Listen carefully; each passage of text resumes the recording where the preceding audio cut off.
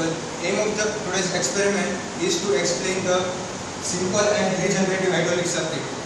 So first of all, I would like to discuss all the components in the hydraulic circuit. This is the pump which is driven by a motor, and here it is a reservoir. From pump it is connected to the direction control valve, and in between two pressure relief valve is provided to adjust the pressure of the system. From this is a 4x3 direction control valve. This is the position of closed center position. Double acting cylinder is present here, and from there the return stroke is again here it is given, and the direction control valve is spring loaded solenoid operated valve. And from now the working of the full hydraulic circuit, from pump the fluid is passed to the direction control valve. Initially the direction control valve is not operated, so it is a closed center position, so there will be no actuation over here. When we operate direction control valve using solenoid, when we first operate in this condition, the fluid enters from pump port to A, and the extension stroke takes place, and the fluid present in the backside of the piston will come back from this port to the direct reservoir. And when the direction control valve is operated, this is off, and then when it is operated by this solenoid, the direction changes of the fluid, and the pump is connected to the B port. This port is operated. So the pump port is connected to the B port, and the retraction stroke takes place. And the fluid present over here is again transferred from A port to the tank port by this. This is a simple hydraulic circuit. And now in the regenerative circuit, the return port is directly connected to the pump port. So in the basic difference between the simple and regenerative circuit is that the return port, the second port of the actuator is not connected to the direction control valve, but it is directly connected to the pump port. So when the extension stroke takes place, the fluid first go from pump port to A port, and also the fluid present in the back will go from B port to the pump port, and this increases the extension speed of the actuator.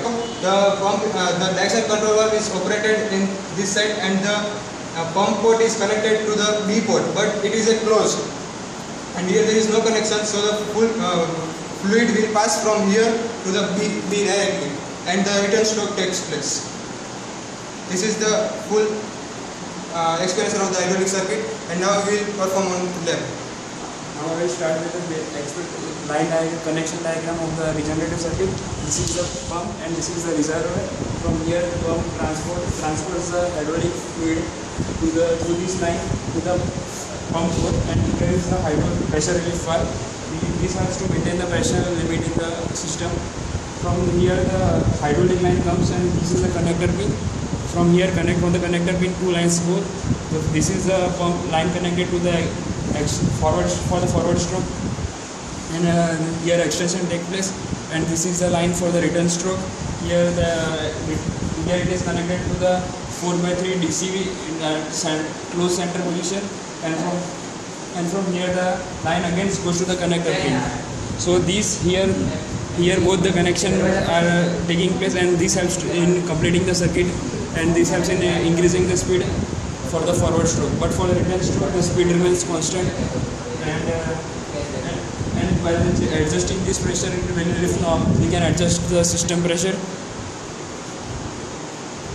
And this is the pressure gauge for the inlet side of the hydraulic actuator, and this is the pressure relief gauge for the pressure relief setting.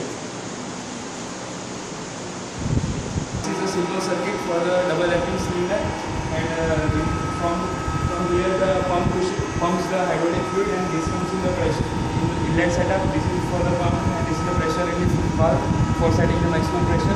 And from here this is the connector pin. This is used to through this line the pump hydraulic fluid goes in the 4x3 normally closed position valve, and from here from here the fluid goes to the A port that is connected to the inlet of the double acting hydraulic cylinder, and when the solenoid is actuated, then it goes to the forward stroke, and after it is the full extension, we will press it to deactivate the solenoid, and for the return stroke we will do this for the retraction, and after it gets completely retracted, we will press this red button for switching on the solenoid. Now we will on the motor, and it will now the pump pumps the fluid from the reservoir to the actuator, and now we will take the readings of the time taken during the extension stroke as well as return stroke.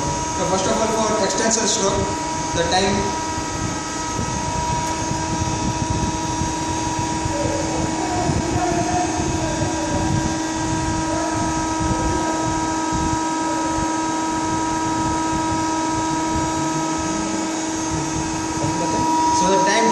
extension stroke is 10 seconds, and now we will again deactivate this solenoid and we will activate another solenoid, and we will measure the time for the retraction stroke. So during the retraction stroke, the time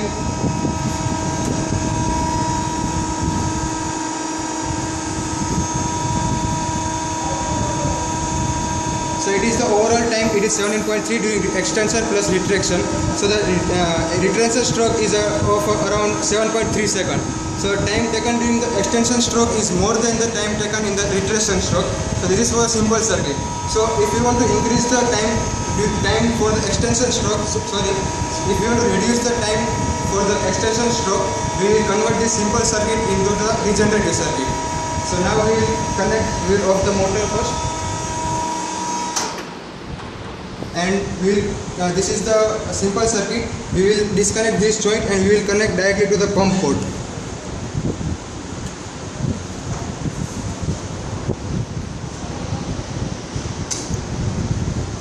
And this is the pump, directly pump port we will connect.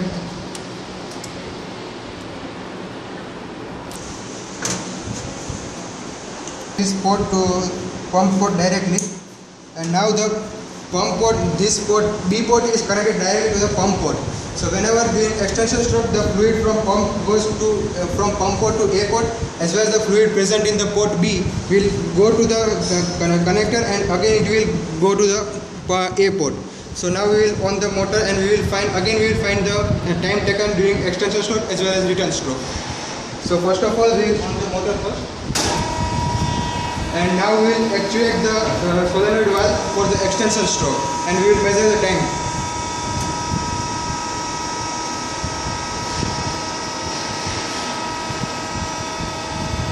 So the time during the extension stroke in the regenerative circuit is around 4.9 seconds.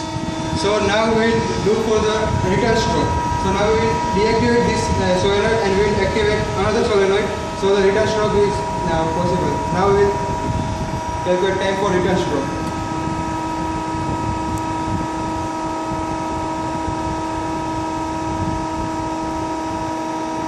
So for the time taken during the return stroke is around 6.8 seconds.